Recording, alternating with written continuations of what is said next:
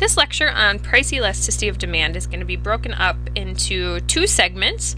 The first half is going to focus on price elasticity of demand as measured using the total revenue test, and the second segment will be focused on price elasticity of demand as measured using the formula. And by the end of both lectures, you should be familiar with either method of calculating and estimating elasticity. So to get us thinking about the topic, take a look at this picture here, this pricing scheme. General admission, $10, students, $12, and under 4 admission is $14. So clearly this is not something that we are used to seeing. If anything, we're used to seeing an opposite pricing strategy, because with this posted pricing strategy, families are less likely to attend, and people with small children are less likely to attend the event. And we know from our studies in units 1 and 2 that price is going to affect the amount of something that people will purchase. And the law of demand tells us as price increases, people buy less, and as price increases, people buy more. So elasticity takes that a step further and again focuses on how important pricing is from a business's perspective, and takes a look at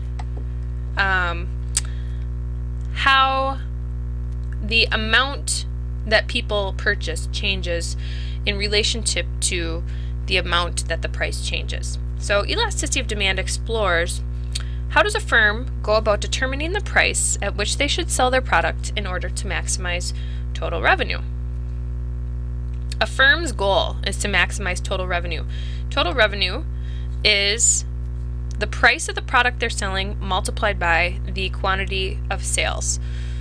So if you run a business, you want to sell as much as you can, and you hope to get a good price for that product. So your goal is to have a high total revenue. Total revenue does not take cost of production into account, so total revenue is different than profit. Profit might be a more important number that we'll focus on later on in the course, but for now we're just going to look at total revenue and hope for that to be high. So here's an example to get us thinking. Imagine you're a marketing manager for Intel. A new computer chip has been developed and there's a decision to be made. Do you sell the new chip at a high price, such as $400, or a low price, such as $200? Well, let's take a look at the possibilities here. If we were to sell this chip at a high price, like $400, according to the demand curve here, 40 million chips per year would be sold at the price of $400, and 120 million chips would be sold at the price of $200. So if this company were considering dropping the price from $400 down to $200,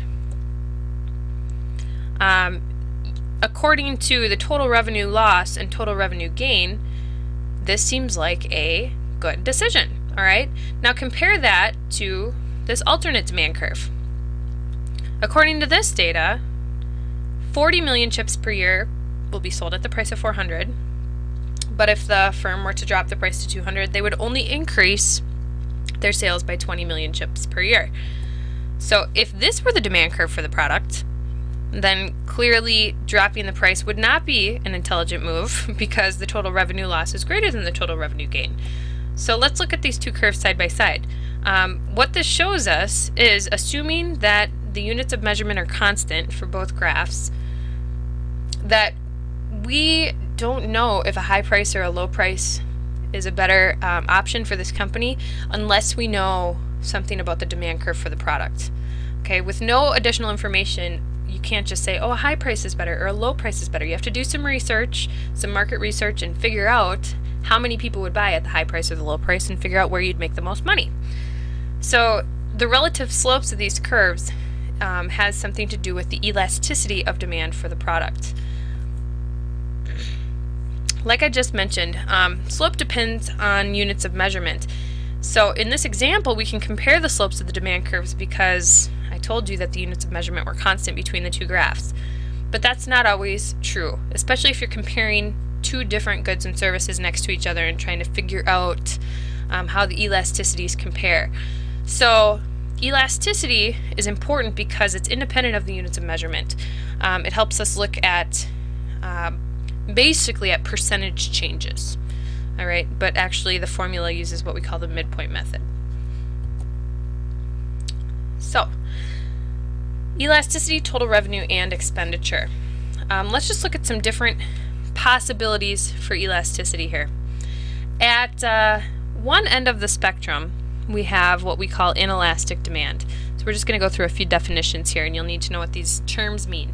Inelastic demand means that a 1% decrease in price will result in a less than 1% increase in quantity demanded. Or another way of putting this is when price drops, total revenue will decrease. And a demand curve with inelastic demand is going to tend to have a steeper slope, especially if we're comparing it to another demand curve with equal units. The one with the steeper curve would have more inelastic demand. So when I think of inelastic, I think inelastic doesn't stretch. So when price changes, the quantity demanded doesn't stretch as much with inelastic demand. The price change is going to be greater than the change in quantity demanded.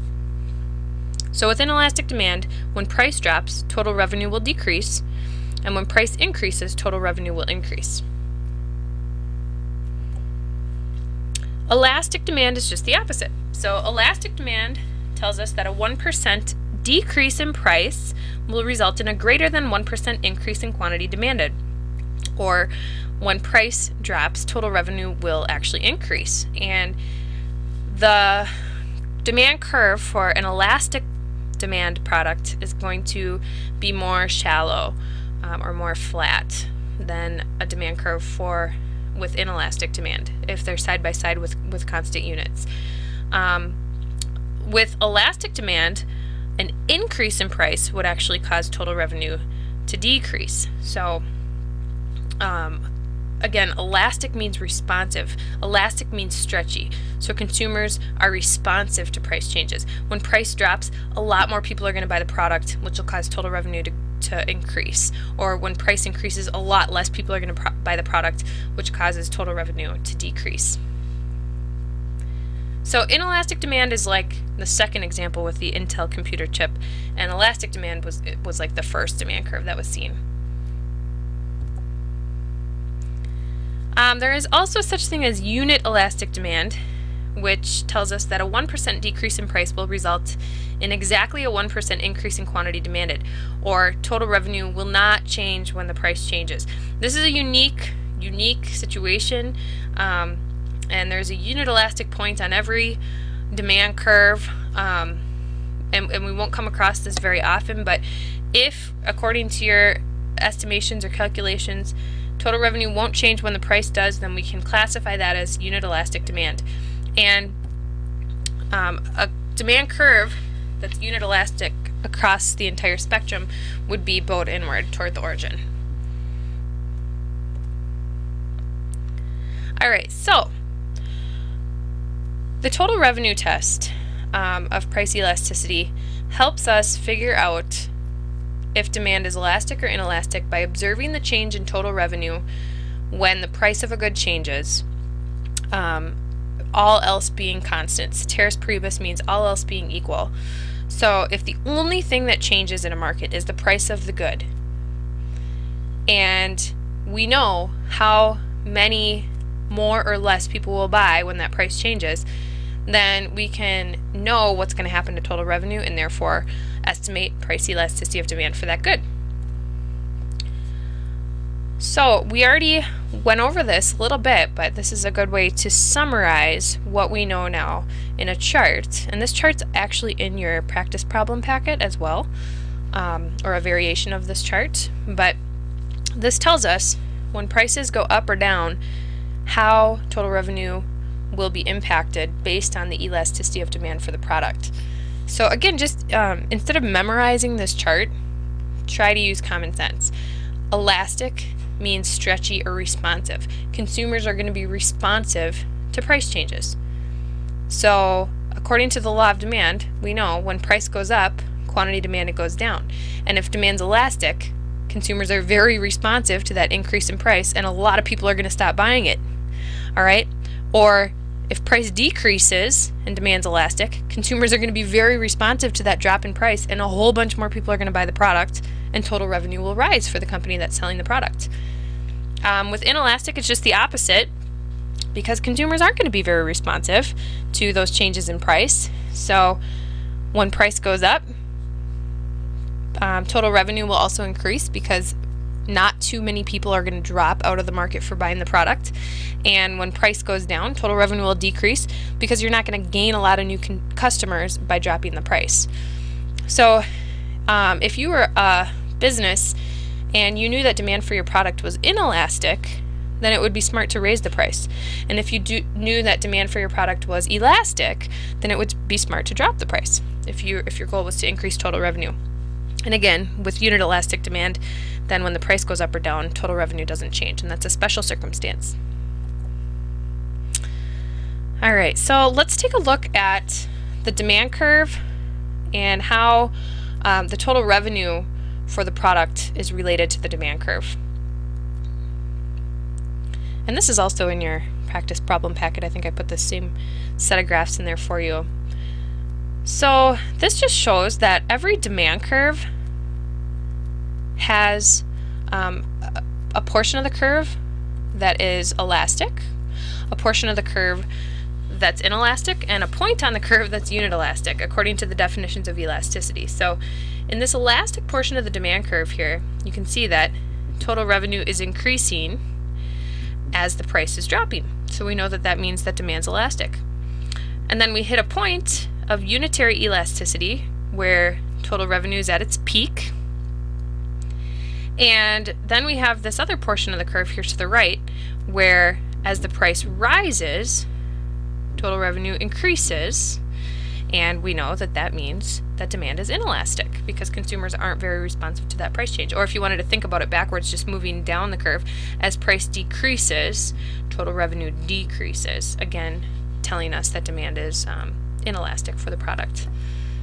So something to pay attention to as you are going through problems and looking at graphs is that different points on the same curve could possibly have different elasticities depending on what portion of the curve is being shown to you. Alright, so price elasticity of demand, as we know, is a measure of the responsiveness of the quantity demanded of a good to a change in its price, all else being equal. And we'll wrap it up there for the first half of the price elasticity of demand lecture.